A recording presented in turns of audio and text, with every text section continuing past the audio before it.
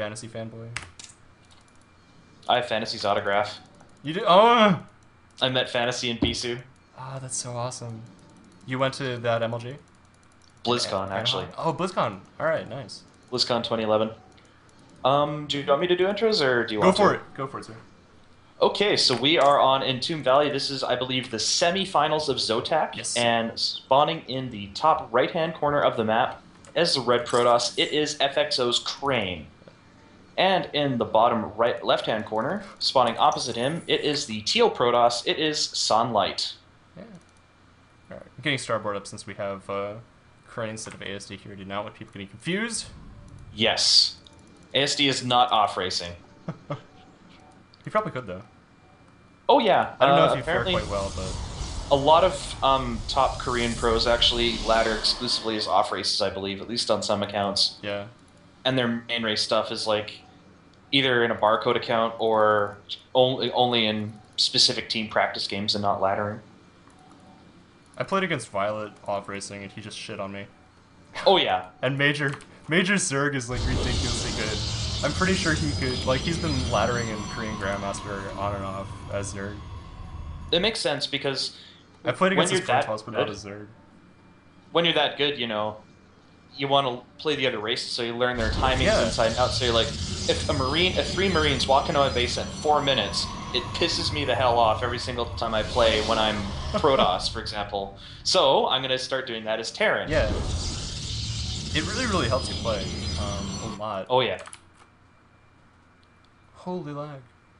Way back when I used to play StarCraft a lot, I originally played Protoss. It was like Season 2, and then I swapped to Terran, and I was so good at Terran versus Protoss because I knew what got me angry every single time. Yeah. Looks like we're on the latter version of the map, actually, as we don't have neutral depots, but luckily enough they spawn cross, yeah. Yeah, we would probably had to have a regame if they were horizontal spawns. This but would we also be avoided the WCS version. I'm not 100% sure if the WCS... No, the WCS has... they have depots. Neutral depots, yeah. Yep. Even Blizzard admits that they need neutral depots on competitive versions of the map because okay, they saw what happened with Beyond and ST when they accidentally had neutral depots off of a map. Yeah. There was a scandal over it. That was... I'm glad that kind of died down without intervention from some farm party. There were just the players who like, Nesty, you want to regame? Nesty was like, nah, I'm cool. And that, since he got trashed by Beyond, it would be a hard 3-0. position. Yeah. If it was like a 3-2 series and Nesty had lost that game... Yeah, as the ace map? Oh my god. Well, not the ace map, but like say game 1 was that game, but it was like a 3-2 loss instead of a 3-0, then I could see a regame and that would be for the whole bag of marbles instead, but it was a 3-0, so... We do see Twilight Council coming out of SsonLight, so I guess we're doing... He canceled it. Oh, he did? Oh yeah, because Probe is in there. Got in. So this will be a little bit of early Stalker pressure. This is actually, like, if you want to build for team games for Protoss, this is the way to go. 2-gate Stalker into Twilight Council Blink 4-gate. Yep. That or just Blink Obs, that's another variation. Yeah. And yeah, we got 1-gate Robo. And SsonLight's got a Robo of his own. I like it on this map. The choice of sentries is interesting. Because it's such a small ramp. You generally won't get all that much use out of multiple sentries, especially when you're building up energy for days. And bold move by SsonLight. He's going for that quick Nexus off of 2-gate Robo. Yeah. Did he scout? Yes, he didn't scout. I don't think he did. He did. Oh yeah, he did, but not recently. A little bit. He didn't see the Robo. That's what I thought. Like, I checked to see if he saw the Robo. He didn't. Then I'm like, derp, he didn't scout. I don't know how I got that in my head. Probably because he almost never scouts, ever. Yeah, it doesn't scout in PvT most matches, either. PvP, though, kind of gotta scout. Yeah, you have to play the bullet. Like, I guess. So much different crap that can come at you in PvP, it's not even funny. Yeah. Since it's not 4-gate v 4-gate anymore. I played back in those days, and I wanted to throw my computer tower out the window every time I got Tal'Darim. That's the reason I changed to Terran, and like play Terran and Zerg on and off, because Protoss was just bullshit PvP. Like, oh, God. I used to leave every PvP game, back when it was 4-gate versus 4-gate. Oh no, the obs are meeting each other. No stalkers, so these obs are like, hey, what's up? The sentries come out. Sentry v obs battle. Sentries. This is all these sentries in the middle of the map. Haha, I got your observer. Yeah. Aw, crap. Lose all the sentries to, like, zealots. So there is another immortal. Oh no, he made a second observer. Second observer. Wow. Surprise. All right. That's actually huge, because now Crane has to... He wants to get He can't immortals build out at this immortal. point. Yeah, he can't. He's forced to get an observer. And now he has to spend, like, even with the 10-second buff. Oh, It wow. still He could hurts. actually... Yeah, he's warping in a stalker right now. He does see the observer. So we're going to have Twilight Council versus Colossus, it looks like. Interesting.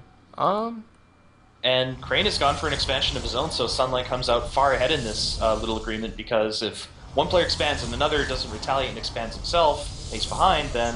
I would be really surprised if we don't see... a robotics bay coming up relatively soon. This observer is going to get picked off, but no big deal. 1-1 for observers. There's Blink. This actually is kind of cool, like Immortals plus Blink Stalkers versus Colossus and Immortals. Oh, Speed Warp Prisms, actually. So maybe he's not going to go Colossus, maybe he just wants some Warp Prisms. He's going to transition into Colossus after this immortal drop. Yeah, This is that would really make cool, though. sense. Especially on Entombed, you can snipe pylons like a madman. Oh, yes. Because there's so many cliff ledges and stuff. The Observer, he does see it. So he's waiting for his own to catch up. There you go. Man, losing another Crane cannot observer. catch a freaking brig. Yeah, this is terrible.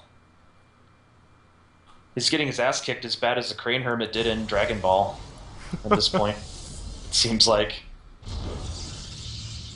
Oh my gosh, what was I... There was a Dragon Ball reference in something that I watched the other day, and I was like, yes! But I forget I'm what talking it is. about original Dragon Ball, like back when Goku was a little Oh, kid yeah. and Tien was a bad guy, like back when he was like part of the Crane house. Easy peasy. Oh no! Finally Crane gets revenge. Yeah, now Crane has an observer and SsonLight does not. And He here isn't comes the canceling that speed drop with the Immortals. There is a proxy pylon going down here. Uh-oh, these stalkers have Blink, he could actually pick this off. Possibly. No, he's not gonna Blink in there. Come at me, man. You want some of this? There's Alright, the as long as he target fires these stalkers down, losing these two Immortals is huge. Yeah. Alright, so now this is the way that the game will go.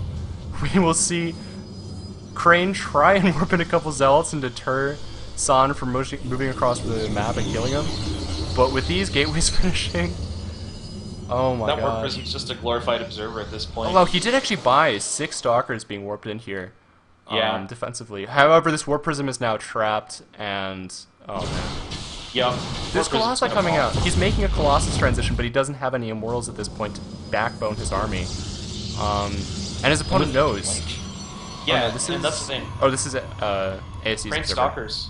Crane Stalkers don't have Blink, whereas SsonLights do, and with no Immortals to really punish that Blink, he can just start sniping Colossi really easy, even if he doesn't get the Immortals in range. Yeah. The Immortals can just focus on Stalkers for all he cares. I really like the He's fact picking that the rocks. he's making a couple cannons here to try and help defend, but this is going to be...